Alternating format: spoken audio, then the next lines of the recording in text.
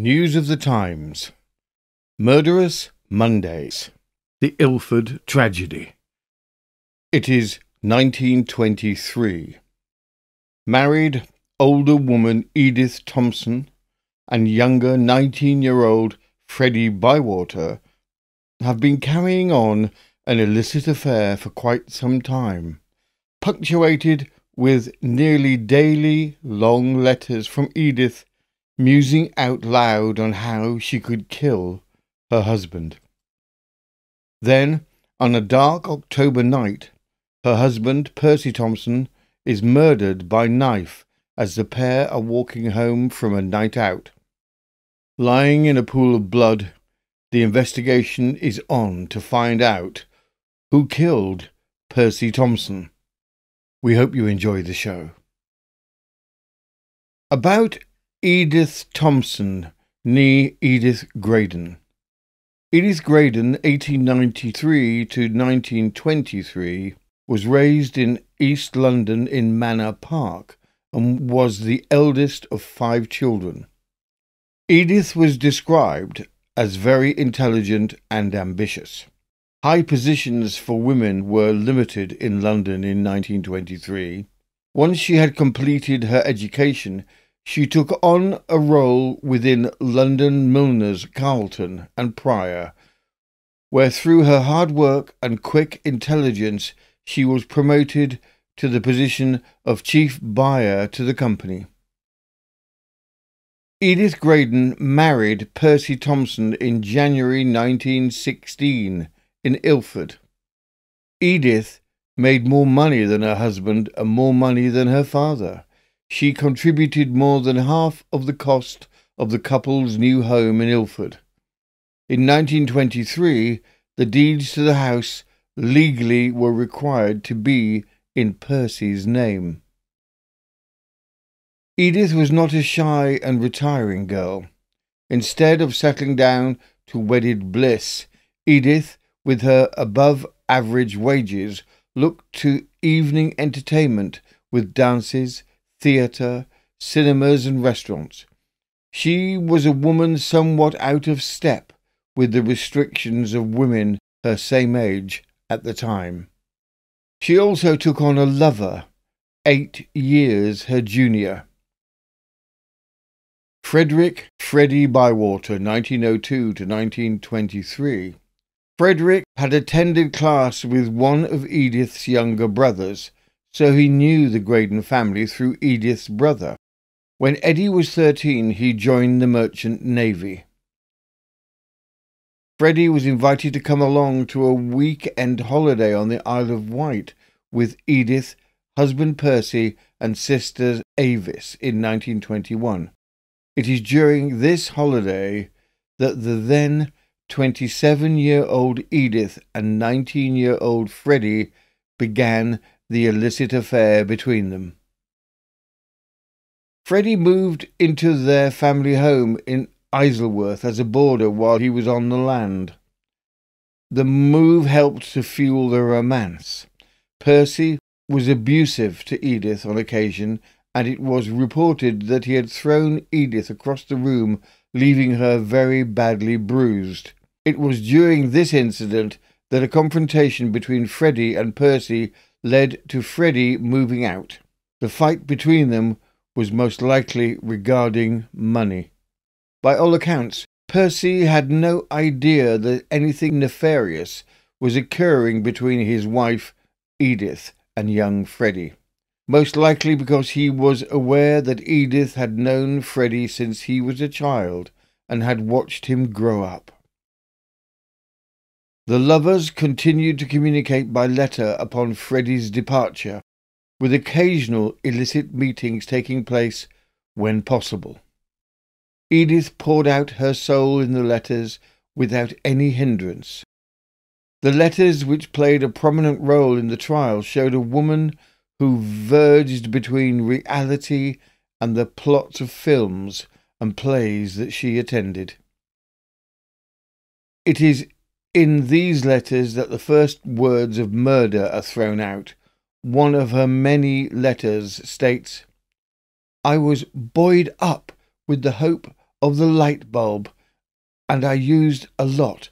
Big pieces, too, not powdered, and it had no effect. I quite expected to be able to send you that cable, but no, nothing has happened from it. The letter was in reference to having ground up a light bulb placed in Percy's meal to kill him.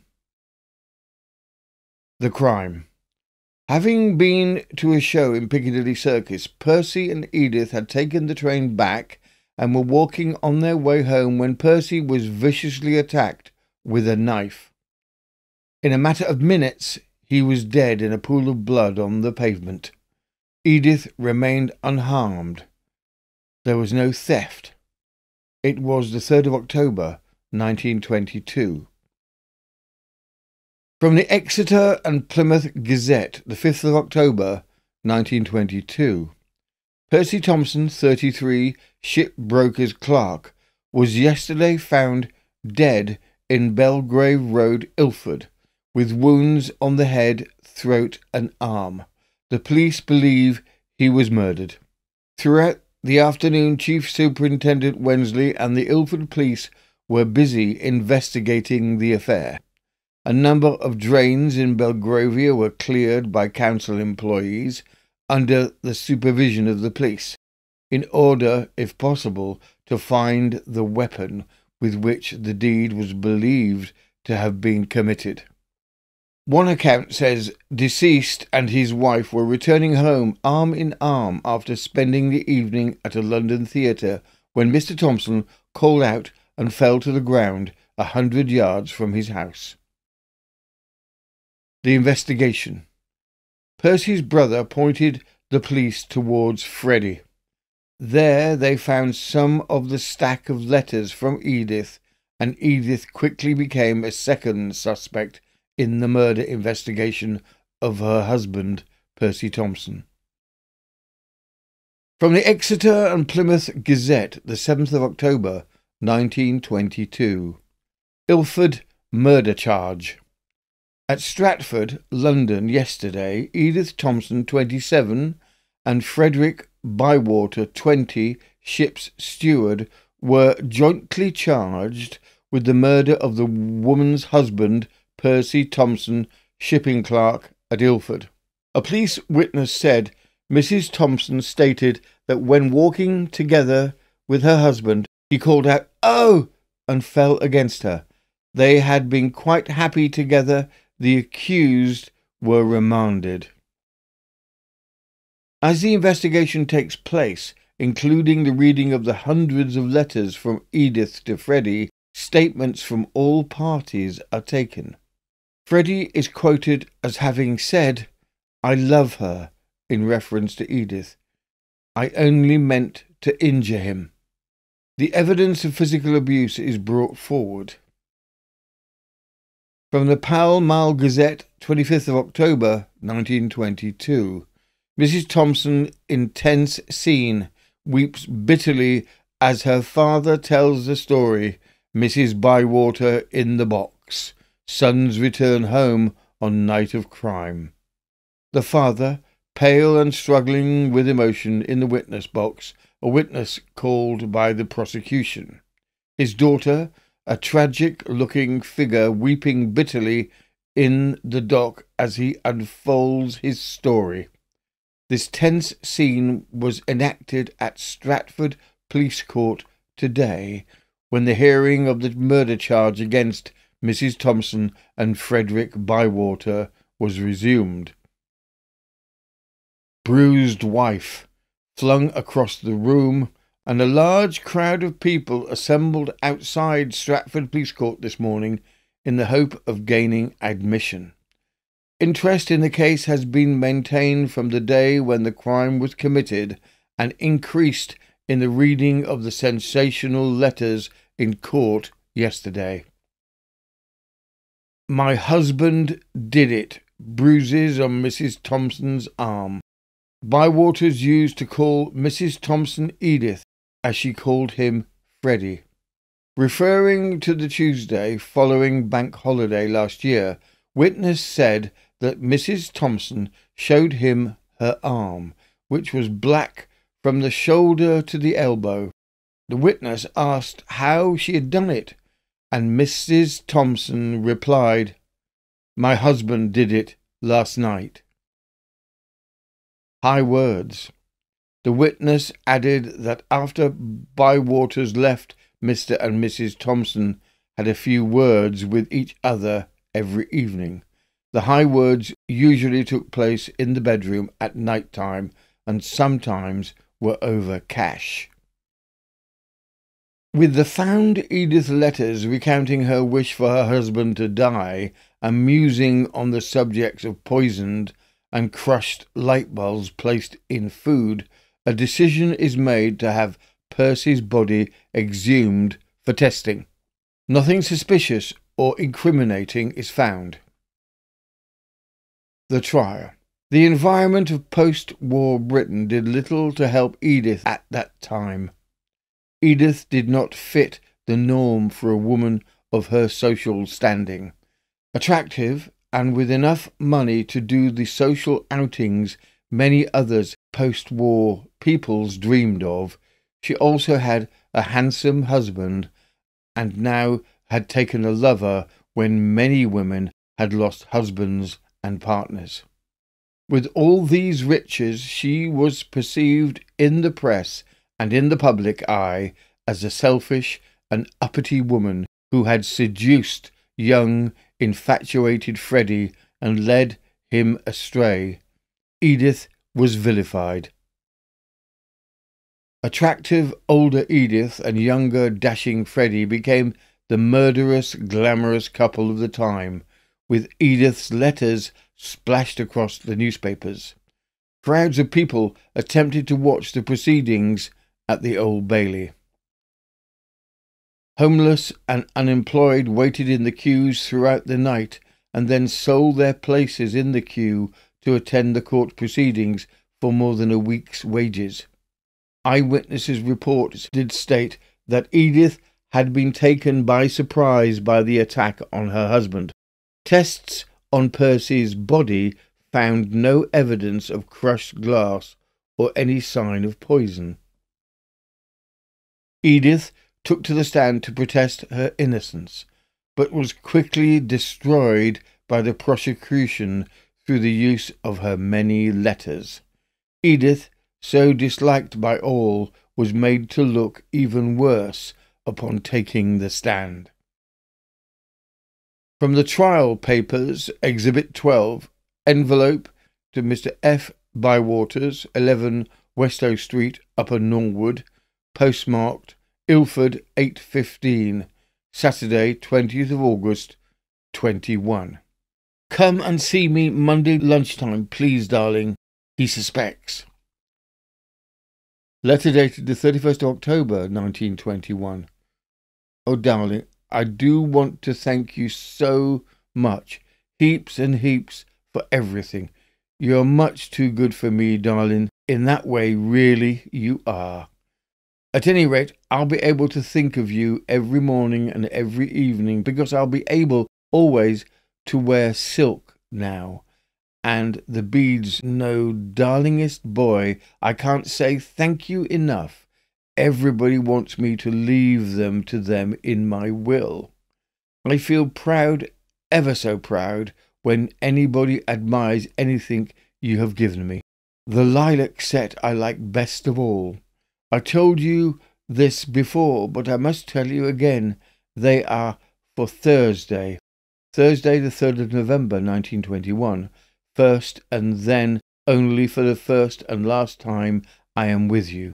I don't think you can possibly know how much I thank you, but I don't mind if you don't know, because I know how much.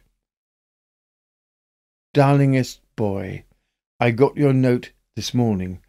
If you felt it was awful on Saturday and wanted to die, how do you think I felt? It's indescribable, all the pain that this deceit and pettiness causes.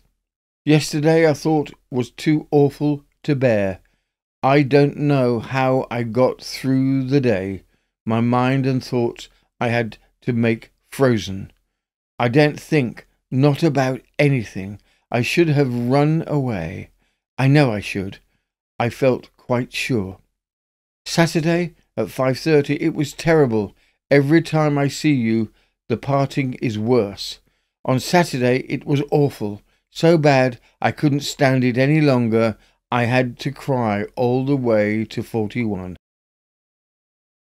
I keep asking myself, wilt it ever be any different? Things seem to be so hopeless. Do they to you?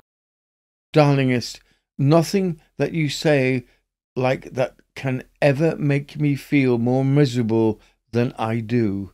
Just try and think, darling, that I always feels as badly about things as you do, perhaps worse. Circumstances always have to be considered and remembered. Will you think this always, darling? Perhaps it will help. I am going to see you tonight, aren't I? Just for that very little while. It's the only minutes of the day that is worth living. When you shook hands on Saturday, I felt sick with pain. That was all you and I could do. Just imagine shaking hands when we are all and everything and each other to each other. Two halves not yet united. The reading of the letters out loud gave the courtroom and the spectators a view of what appeared to be an unhappy married older woman ensnaring a young impressionable man. Letter from Edith to Freddie, Exhibit 62. Last night I lay awake all night thinking of you and of everything connected with you and me. Darling, I think you got into Marseilles last night, didn't you? Anyway, I felt you did. Perhaps you got my first letter. The other ones you will get today. All I can think about last night was the compact we made. Shall we have to carry it through? Don't let us, darling. I'd like to live and be happy, and not for a little while, but for all the while you still love me. Death seemed horrible last night when you think about it, darling. It does seem a horrible thing to die when you have never been happy, really happy, for one little minute. I'll be feeling awfully miserable tonight, darling. I know you will be too, because you're only been gone 1 week out of 8, and even after 7 more have gone, I can't look forward, can you? Will you ever be able to teach me to swim and play tennis and everything else we thought of on the sands in Cornwall? You remember that wonderful holiday we were just going to have in 22, and that little flat in Chelsea you were coming home to every time, and that tumble-down nook you were going to buy for me one day? They all seem myths now. Yesterday I met a woman who had lost 3 husbands in 11 years, and not through the war. 2 were drowned and 1 committed suicide, and some people I know can't lose 1. The letters were read out loud in court, creating a sufficient sense of dread to Edith, with all eyes on her, judging her. The letters listed here are only a very small sample of the abundance of correspondence from Edith to Freddie. Further testimony is given as well from the neighbour who knew all parties quite well. He states how he felt sorry for Edith, who came across as a very vibrant young woman. He had difficulty warming to her husband, Percy, for no defined reason. Freddie Bywaters he disliked immediately, and could see that the affair would obviously take place, as he described how an unhappy woman will gravitate to a dashing young man. Summing up. The judge, in his summing up, verbalized a general feeling of distaste for Edith. Referring to Edith's adultery, he said, I am certain that you, like any other right-minded person, will be filled with disgust at such a notion. Upon the conclusion of the trial, the jury left the room and came back after 2 hours with a verdict of guilty. Edith, by now in a pitiable state, nearly unable to walk, was half carried back to the courtroom to hear the verdict. She and Freddie were to be executed. Bywater throughout maintained that Edith knew nothing whatsoever about the intended stabbing. He never wavered on this point. Bywater's plea. Letter by Freddie Bywaters to the Home Secretary, 3rd of January 1923. I'm asking you to use your power to avert a great catastrophe and also to rectify a grave injustice. Edith Thompson and I have been found guilty and today stand condemned upon a charge of which we are innocent. In the first instance, I wish to speak to you of Edith Thompson. The case for the prosecution was based entirely upon a series of extracts from letters written by her to me. There were mentioned in these letters names of some poisons and broken glass to her husband.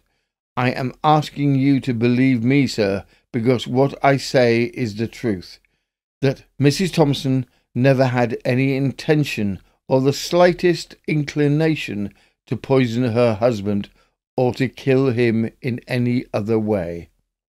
The only way to treat those letters is the way in which I read them. She is hysterical and she's a highly strung woman, and when writing letters to me, she did not study sentences and phrases before transferring them to paper, but as different thoughts, no matter what, momentarily flashed through her mind, so they were committed to paper. Sometimes even I could not understand her. I am, sir, yours respectfully, Frederick E. F. Bywaters. Reprieve. Over 1 million signatures were collected to spare the life of Freddie Bywaters. Edith received minimal support. Every woman in the past decade facing the death penalty had been spared. Not for Edith Thompson. The dislike of her remained intense throughout. There was no reprieve for either of them. From the Northampton Chronicle and Echo, the 12th of December 1922. The Ilford murder. The trial of Frederick Bywaters and Edith Thompson for the murder of the latter's husband at Ilford has been closely followed by millions of people during the past week. And now that both prisoners have been found guilty and sentenced to death, it will continue to fill people's minds till those who exercise the prerogative of mercy have decided whether or not the sentence should be carried out. There is no room for doubt that Bywaters murdered Thompson, and the plea that it was justifiable homicide. In other words, that the man was killed in self-defence, was entirely unsupported by evidence. All the evidence shows that it was a deliberate murder committed by the lover of the wife. The only possible element of doubt is as to whether Mrs. Thompson was partly responsible for the crime. In her amazing letters to Bywaters, there were apparent incitements to murder. Were these the deliberate promptings of a sane woman, or, as the counsel for the defence argued, the wild outpourings of a victim of hysteria? Did she know that murder was to be attempted on the night that Bywaters stabbed her husband to death? As to both questions, Sir H. Curtis Bennet said everything that could be said for the prisoner, but the jury were unconvinced. and the judge eventually agreed with the jury. Juries are always most reluctant to return a verdict of murder against a woman. It is a long time since the capital sentence was executed against a woman. There is sure to be an agitation for her reprieve. Everything that can be said for that will be pressed on the Home Secretary, and the case may, of course, be taken to the Court of Criminal Appeal. All who are opposed to capital punishment will be opposed to the execution of either of the prisoners. Others will feel that though it may be permissible to hang a man, it is barbarous to hang a woman. Still others say that the woman is not guilty. Public opinion on these matters has tremendously changed since it was thought to be a menace to the social order if a boy or girl went unhanged for a paltry theft. Except for Mrs. Thompson's letters, there was nothing to lift this case out of the ruck of murder charges. A married woman and her lover, a festering desire to get the husband out of the way, then murder. The story has been told in various ways and in all ages. Always it thrills and excites, and the effect on people's minds is enormously widespread and deepened in these days by the verbatim reports of the trial fair flung from day to day by the newspapers.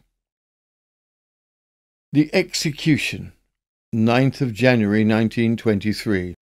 Edith Thompson and Frederick Bywaters were executed separately for the brutal stabbing of Edith's husband, Percy Thompson.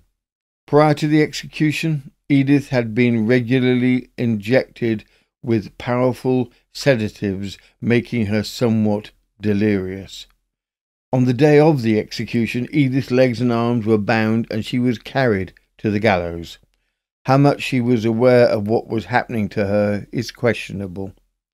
With the opening of the trapdoor, she is dead immediately. Writer of the time Edgar Wallace wrote, as the prolific novelist and screenwriter Edgar Wallace put it, if ever in the history of this country a woman was hanged by the sheer prejudice of the uninformed public and without the slightest modicum of evidence to justify the hanging, that woman was Edith Thompson. The aftermath. Historically, the case has been described in the UK as dubious and as one of the worst miscarriages of justice in British history. Edith's torrid love affair with Bywaters, as seen through the lens of her steady stream of love letters to Bywaters, helped to lead to the conviction of the violent stabbing of her husband.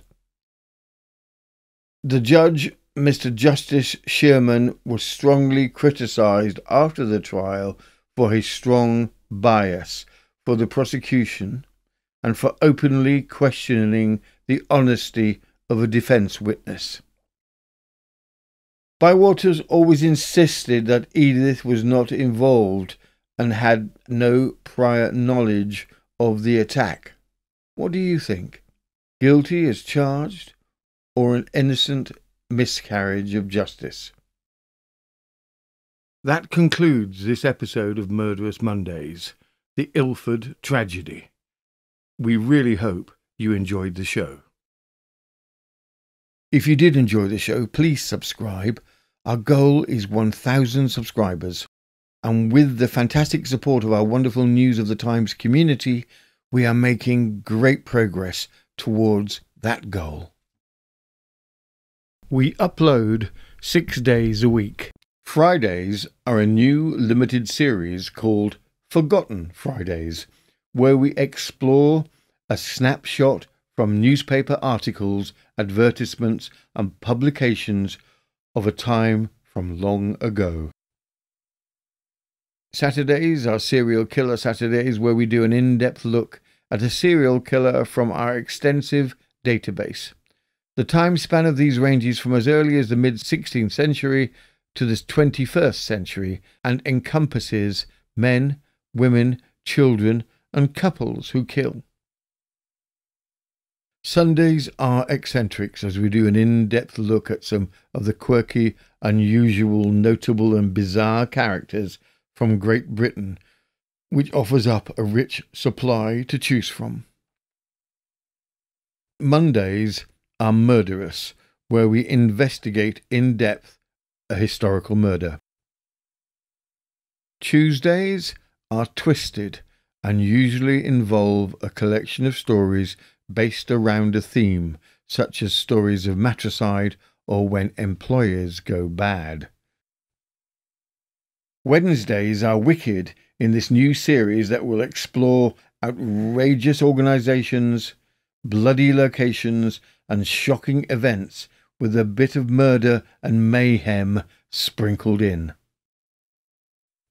From all of us at News of the Times, thank you again for watching or listening. This has been News at the Times, and I am Robin Coles.